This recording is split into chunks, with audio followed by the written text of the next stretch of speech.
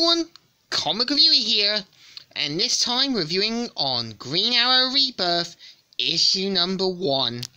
Now, as you know, the Rebirth series was mainly fixing what the New 52 broke, and adding in what should have been. So the cover mainly has Green Arrow looking at his arrow, which has lit up. And the story starts off how, at Seattle, after a dinner basically gone wrong with differences, Green Arrow, mainly Oliver, I would say, is talking with a chef saying, "A bit rich, but otherwise good. Thanks, Tommy. Until next time, Mr. Queen, take care."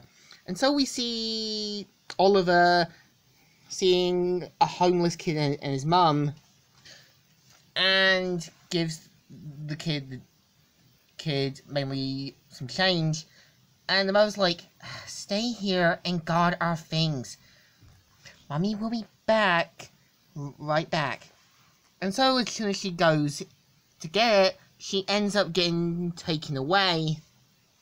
And we see late in the night of Seattle where an unknown person has taken the kid, and Oliver shows up as Green Arrow, now with his goatee, and mainly goes to confront who the person is.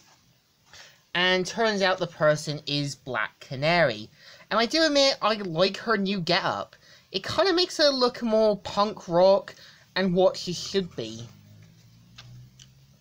So after this, they mainly talk saying, "I'm sorry, I thought it's alright. We only met once before. I hardly recognize you myself, hidden under all that hair." So after Oliver mainly takes the kid to his apartment and gets him cleaned up, and her and Oliver mainly talk, well, Oliver does a little clean shave. And mainly Black Canary does point out how the Justice League and the Gotham crew and that talk about you know, his rap as a sanctimonious jerk. And this is a moment where they both have differences, mainly because Black Canary is meant to be the hard rock one, living on the streets and that, while Oliver basically does what he can to help people, and we do see them slowly forming a relationship, but it takes a little time. So we're shown at an area in Seattle called the Jungle, where after Oliver gets the kid some clothes from his half-sister Emiko, we see Oliver in that talking, saying, "Don't you dare say that. You play the hero of the common man in the streets, and then you go home and bathe in champagne and sleep on a mattress of money, and as if you got it rough, little Miss Rockstar." And yeah, this is a moment where they're speaking about different opinions. But Oliver mainly points out that, you know, he had it rough himself, and that he learned what he could on the island. And we got a moment where Black Canary says, "I care because I used to be that kid, bouncing between foster homes and the streets. How about we trade, huh? I'll take your island any day." And so we see the kid reuniting with his dad, but suddenly something happens. And you got these zombie-like people trying to take women and all that.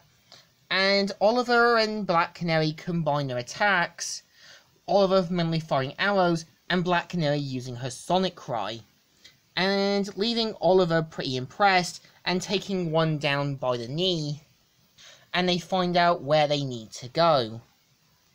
So they mainly go in and head to where an auction is happening off.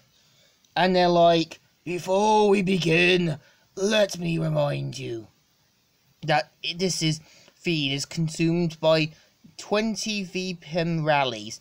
And so they are planning to auction off the kid's mum. And suddenly Oliver and Black Canary show up, mainly stop the auction in time. And also mainly confront a guy that's like Slenderman, throws her down into a pit, but manages to rescue her just in time.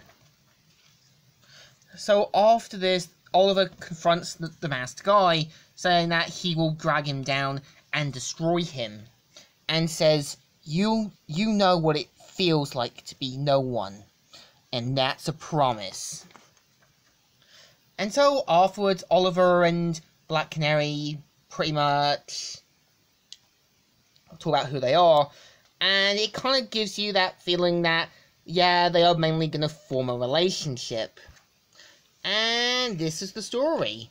So, what I think the issue is pretty good, but I think I would have liked to have seen more, because I feel like they do throw the story in too quickly, and you could have had a moment that couldn't involve the 9 circles, but involve Oliver and Black Canary meeting, and basically trying to stop Count Vertigo and seeing who they could have been.